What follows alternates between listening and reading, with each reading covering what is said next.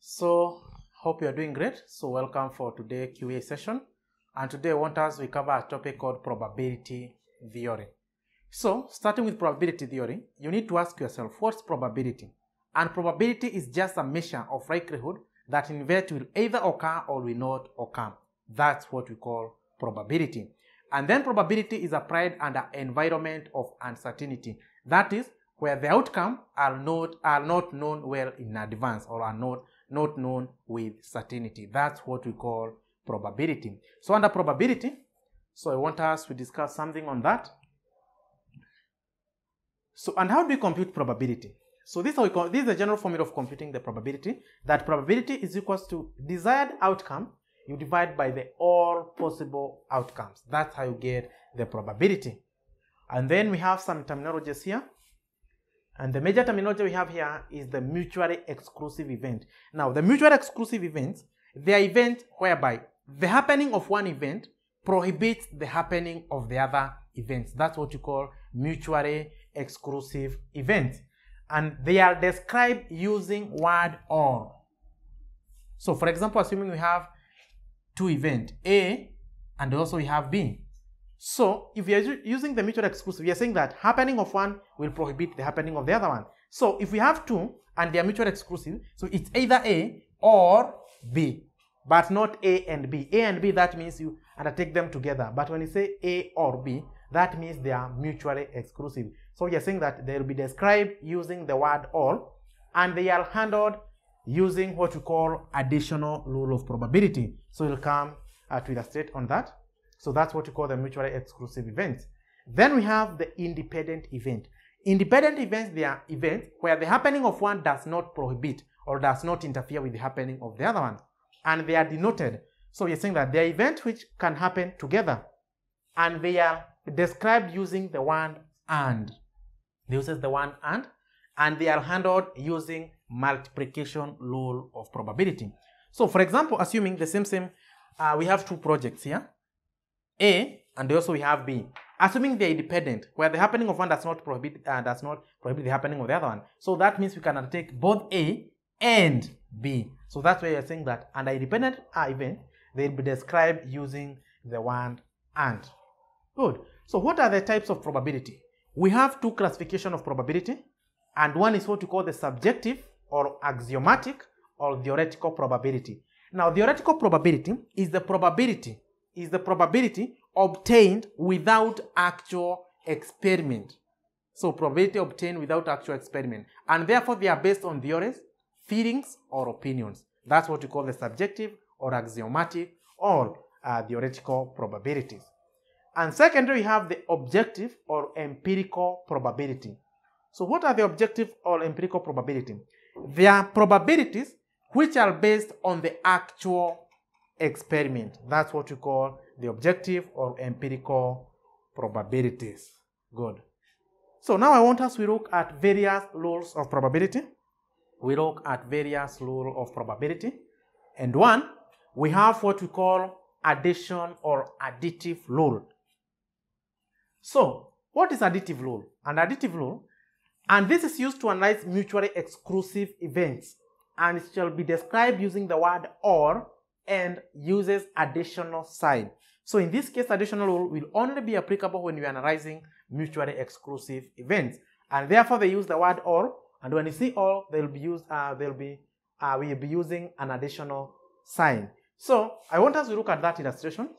We look at that illustration. We are told that given that the probability A wins is 1/4, B wins 1/5, C wins 1/6, and D wins is 1/7. What is the probability that only one will win? That only one will win. So that means these projects are mutually exclusive. Only one will win. So that means solution is the probability where it's either A or B or C or D, where only one will win. It's either A or B or C or D. And we have said that when you see the word or, what comes to your mind, we should use additional sign. So that means our probability will be probability of A winning was 1 over 4. So you take 1 over 4 plus, or you use plus. B wins. Probability of B winning was 1 over 5 plus 1 over 5, or use additional sign. C wins. The probability was 1 over 6, or you use additional sign. D wins. That's 1 over 7. And that's how you compute the probability that only one will win. Good. In that case, you have it's 319 divided by over 420, which is equivalent to 0.76. That's the probability that only one will win. Good. You can look at that. So we look at the second rule. That was additive rule. So number 2, we have what we call multiplicative rule. Multiplicative rule. And multiplicative rule, it's used to handle or to evaluate independent events, where the happening of one does not prohibit the happening of the other one. That means the project can happen together. So, and in this case, it uses word and multiplication sign. So under this multiplicative rule, we are saying that it's used to handle independent events where the event can happen together without affecting each other. And they are described using the word and they uses the multiplication sign. Good. So with that, let's do an illustration on that. Illustration. So I have provided this illustration in your notes, so kindly go to your notes. And for those with the handout, they turn up to the handout at page 6. Handout page 6, that's where I have indicated all those illustrations. So we do an illustration, the multiplicative rule. We are told that A can hit a target 4 times in 5 trials, comma, B 3 times in 4 trials, and C 2 times in 3 trials. Calculate the probability that, so we are told that A can hit a target 4 times in 5 trials. A can hit 4 in 5 trials. B can hit 3 times in 4 trials, 3 times in 4 trials, and C 2 times in 3 trials. So that's what we are given. Then you're told that find the probability that, number 1, all will hit. All will hit. What does that mean? In this case, we have 3 outcomes, A, B, and C. What's the probability that all will hit? That means that if all will hit, it's probability that A will hit, and B, and C. Yeah, that's probability of A and B and C. That's what we mean, all of them. So we say that when you use the word and will be presented by the multiplication sign. So this is what you do. Probability of A hitting, it's 4 over 5. This and you replace it by multiplication sign. B hitting, it's 3 over 4 times C hitting is 2 over 3. So that one and that one goes. That one and that one goes. So it will remain with 2 over 5. As simple as that. So it's 2 over 5, which is equivalent to 0.4. Number two, that only B and C hits. Only B and C hits. So I want you to be very keen here. In this case, they want the probability of 2, but remember we had 3 outcomes, A, B, and C. So in this case, we are told that only B and C hits. So that means it's probability that only B and C, but remember we had 3 outcomes, A, B, and C. So it's B and C, that means but not A. You have to complete your statement like that. In this case, it's only B and C. But remember, we had 3 outcomes, including the A. So that means but not A. So this will get the probability. Probability of B hitting was 3 over 4. You multiply by and you multiply. C hitting is 2 over 3 times but not A. Probability of A hitting is 4 over 5. That means A not hitting, it's 1 over 5. So you multiply by 1 over 5. You get that. And then number 3, only A and C hits. Only A and C hits. If only A and C hits, that means the probability that A will hit and C, but remember we had three outcomes, but not, what is not in this model? But not B. So that means probability of A hitting was 4 over 5. You multiply by C hitting, probability of C hitting was 2 over 3, but not B. So probability of B hitting was 3 over 4. That means B not hitting will be 1 over 4. So you multiply by 1 over 4. As simple as that. Good. So that's all about multiplicative rule. So let's go to the other rule.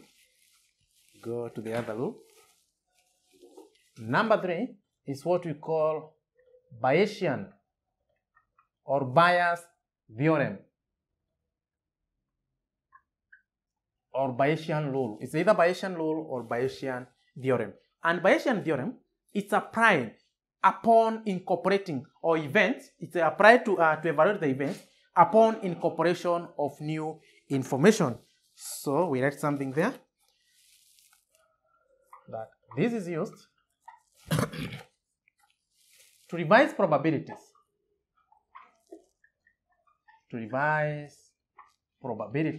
Upon acquisition of additional information.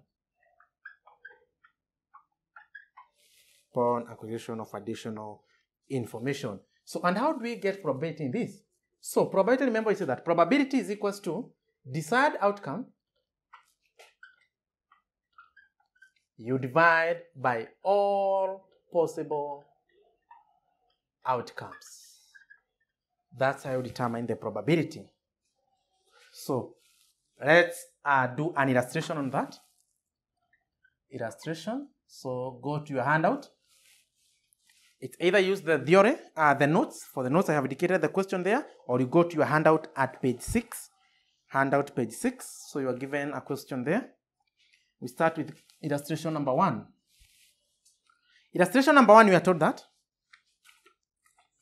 consider 3 identical bags, A, B, and C. Bag A contains 2 gold coins. Bag B contains 2 silver coins. And bag C contains 1 silver and 1 gold. So what's the probability of selecting bag A out of the 3 bags? So that's the first question. And also the probability of selecting a gold coin from bag A. So you see in this case we have gold and silver, and then it's either from bag A, B, or C. So you're told that consider 3 identical bags. So in this case, we have 3 bags. So you can do this. You have 3 bags. You have bag A, bag B, and bag C. Then you are told that bag A contains 2 gold coins. So we have gold and we have silver. So that means we have 2 outcomes. 2 outcomes. It's either gold, silver, gold, silver, gold, silver. We are told that bag A contains 2 gold coins. Bag A contains 2 gold coins. So it's 2 over 2 because we have 2 outcomes, gold and silver. That means probability of having silver, it will be 0 over 2. Then you are told that bag B contains 2 silver coins. Bag B contains 2 silver coins. So that means probability of having silver is 2 over 2. What about gold? Bag B does not have any gold. So it's 0 over 2. And lastly, bag C contains 1 gold and 1 silver. So bag C contains 1 gold and 1 silver. So remember we have 2 outcomes. It's gold and silver. So that means 1 gold, it's 1 over 2, and 1 silver, 1 over 2. So that's what we have. Then the first question was, what's the probability of selecting bag A out of the 3 bags?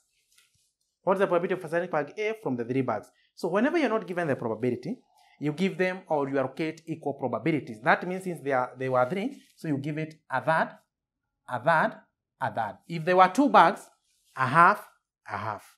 So now let's go to the main question. And also, what's the probability of selecting a gold coin from bag A? Probability of selecting a gold coin from bag A. Then you divide by, so let me take you back. We have said that probability is desired outcome, and that's what desired. Gold coin from bag A. you divide by all possible outcomes. So for all possible outcomes, that means you can get a gold coin from bag A, or we said or is denoted by plus, or you can also get a gold coin from bag B, or use additional sign, you can also get a gold coin from bag C.